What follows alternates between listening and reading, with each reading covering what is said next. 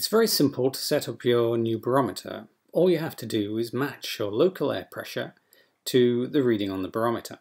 To do this, go to any good weather website and enter your postcode.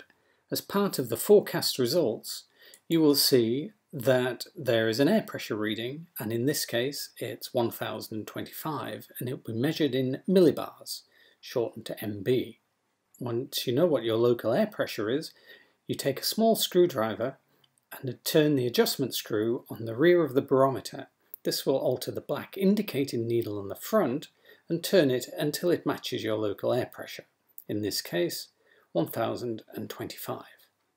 You can then move the marker needle on the front of the barometer until it also matches the local air pressure.